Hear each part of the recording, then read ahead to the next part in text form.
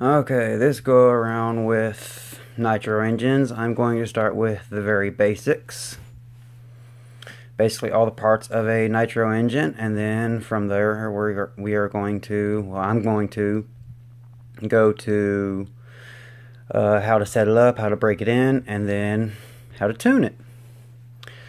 All nitro engines work with pretty much the same way. They have a glow plug, and they work on a two-stroke method. Basically, every time the cylinder comes top dead center, explosion happens, forcing the piston downwards, spinning the crankshaft. A reciprocal motion is turned into a rotating motion, and that's how you get your bell crank. I'm gonna go over all the names of the parts on the engine in just a second, but that's how you get the spinning motion, so your tires will spin.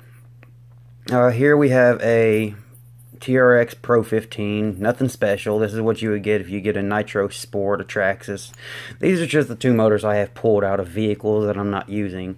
This is a Traxxas 3.3. The parts are, of course, you have the case itself. Inside the case you have the piston sleeve and the piston itself, along with the crankshaft and the connecting rod. They're usually ABC engines, meaning aluminum, brass, chrome. Different manufacturers use these in different ways. Like some of them may use a brass piston sleeve, chrome plated.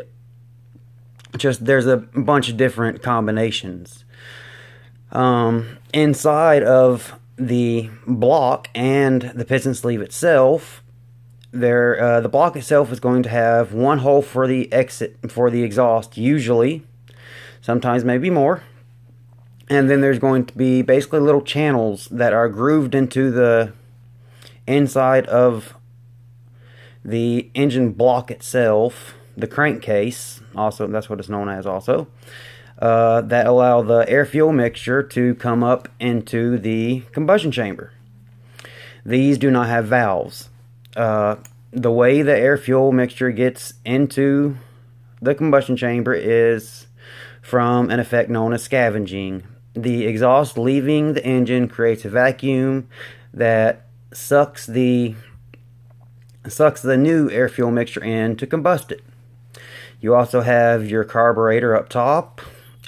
This is nothing but the cooling head. It has three purposes. It holds your glow plug up top. Can't see it because, yeah, there you can see it down in there. Hold your glow plug, keeps the engine cool because you can see how many fins there are. It has a lot of surface area to remove as much heat as possible. And it also seals off the combustion chamber because it's not going to work 100% efficiently if you do not have it 100% sealed. Carburetor, sometimes you have a low speed, sometimes you have a mid speed needle. There's two types of carbs. You have the slide type carb where you have an entire part that slides open, and then you have, these are usually for the weaker engines, but it's sort of like a butterfly valve type. There's a part that spins, and it's a barrel that spins that has a hole in it. And up top on both of them you can see you have the high speed needle. Basically when you have the throttle wide open, this is what regulates the amount of fuel that goes into the engine. See, right here and right here. And then of course you have an exhaust. This one doesn't have an exhaust header on it right now. This one does. This one also has the Traxxas Easy Start on it. This one doesn't. Yeah, that's the difference in that. Basically all the Traxxas Easy Start is a electric motor that turns it over, so you're not having to constantly pull at a little cord to get it to turn over. Easy, but a little more expensive. Here lately I've been more into the pull start because these motors go bad, they add weight. And yeah, you have the carburetor, and then you have, of course, the flywheel. These grooves are here because some are bump start. Like I said, some have this little motor, Traxxas. Some HPI has roto start, where you have this big box with a motor in it that you plug in a shaft into the back, and it turns the crankshaft over. Well, it turns the engine over. It turns the crankshaft, turns the engine over and starts it. And then you have bump start, which you have, again, a box with a rotating motor in it, but on the end you have a piece of rubber that will hit this and cause it to spin. Most nitro engines, if you're looking at the front of it, it is going to spin counterclockwise. If you want to see if a nitro engine still has good compression, rotate it counterclockwise, and if it is difficult to do with one finger, it still has a decent compression, also known as a pinch. You can also take the head off, put some WD-40 on it, and as long as WD-40 doesn't leak down the sides of the piston, I mean, that's not a foolproof method, but I mean, even then, you can still get it running, but it won't run at 100%. Then, of course, on the back of the crankcase, you have the back plate. That's where the pull start will go, or the pull start, roto start, easy start. That's where that goes to. There's going to be a one-way bearing on that. This already has that installed. I mean, this is the full engine. I can put this in a vehicle right now. I'm actually building up a Nitro Sport, which was actually my very first RC. I mean, Nitro RC. And my very first true RC was a Traxxas T-Max, and 3.3 comes on it, but I'm in the process of getting a big block, and I'm going to install a big block in it, and it's going to be all aluminum. Yeah, but I digress. With these motors, like I said, inside of the crankcase there's going to be basically little grooves that are going to allow the air-fuel mixture to come up on the side of the side of the piston sleeve that has from 3 to 8 holes in it, depending on the maker. Some even have 12. I mean, I don't know of any that have 12, but I know that some of the very good ones, like LRP, I believe it is, quite a few have 8. Some have 7. And that's to allow more air, more fuel, the air mixture to get in faster, more efficiently, and combust and get out. Another reason why this is better is because it's more of a flow-through type. You have the carburetor on the front, exhaust port on the back. This one is carburetor on the front, exhaust port on the side. So less efficient, because it can't just flow through. After combustion, it can't just flow through. And also the scavenging process doesn't work as well because it's coming out the side instead of the back. This is a 3.3R. This is the strongest, fastest motor that Traxxas makes. Usually you're going to want to put, these have, I believe, a 5mm opening on the carburetor. Don't quote me. But you can get a low-C carburetor and put a 6mm carb on it, and you're allowing more air, more fuel to come in, and you're going to get a bigger bang. So that's the basics of a nitro engine. I mean, also on the very front you have, under this you have your clutch shoes. These are somewhat worn out and need to get new ones. A spring is wrapped around them. So basically what it does is when this is spinning, the shoes don't just go flying around. There's a bearing still on here, right here. So let me take that off. Yeah, these are the clutch shoes. There's from 2 to 4 clutch shoes depending on what you get. Racing usually has 3 or 4. So you have the clutch shoes that are going to touch the inside of this clutch bell, causing it to spin, touching your spur gear. This is basically your pinion gear. If you're into electrics more than nitros, this would be your pinion gear. So that is what will cause the transmission to spin, which would spin your wheels.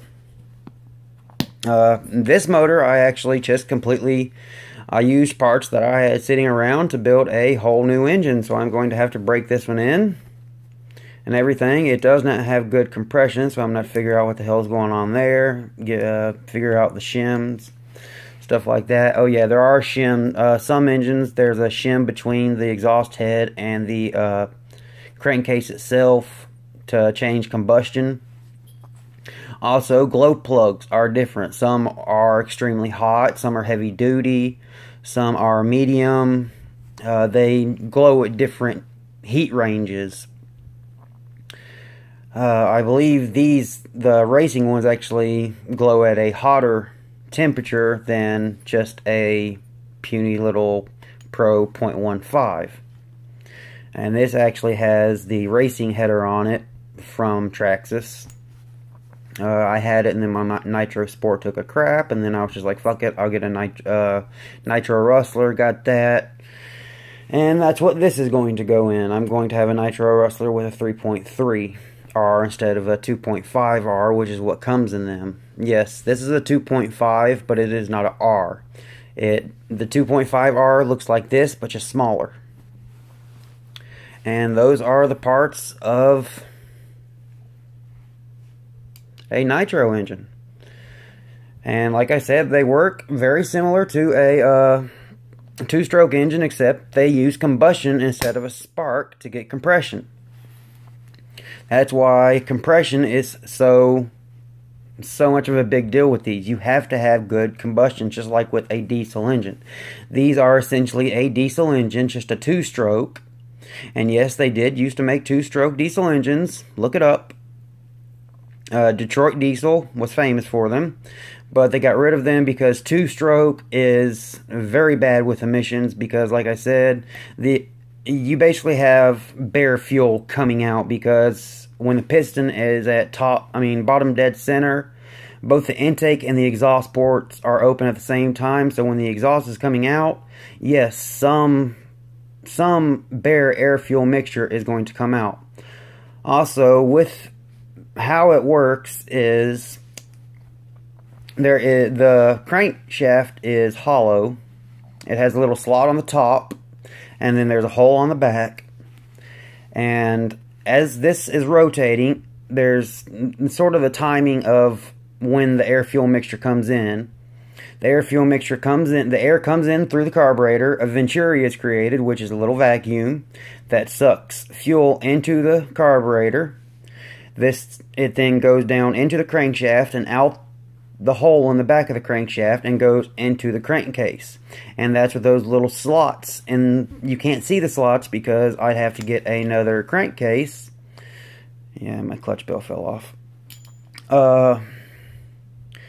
I'd have to get another crankcase without a sleeve in it and show you that they have little slots. These just have 3 intake slots.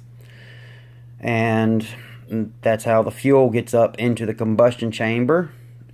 As soon as usually once it gets halfway up, it completely seals off both ports. That's basically your valves. They don't work like valves. They do not move.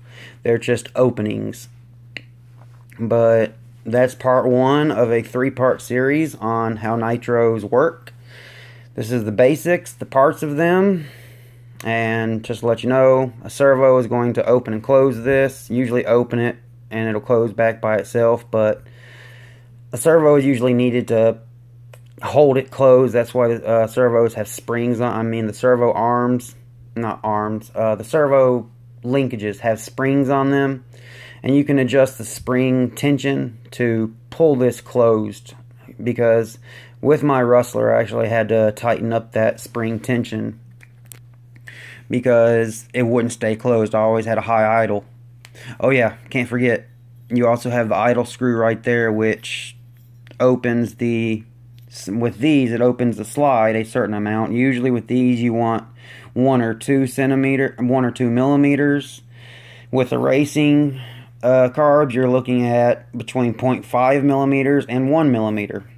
With this, you're looking at about the same thing, but you have that rotating barrel with a hole in it. So there's the difference in those That's the biggest difference in my opinion, a crappy carb and a good carb for a nitro engine. You always want to go with a slide. It can be bigger, and also it's more efficient because it'll completely move out of the way. Unlike this, if I completely open this, you can actually, well, you can't, but I can actually still see some of that barrel that has the hole in it. I really don't like these, but it's still nice to have an extra one that my fiance can goof around with, because, I mean, women, they're not into this nearly as much as us guys are. But hell, we're men. We like our expensive-ass toys. So, until the next video, which we'll go through the break-in procedures. There's different ways to break in. I'll get into that in the next video, but till next time, peace.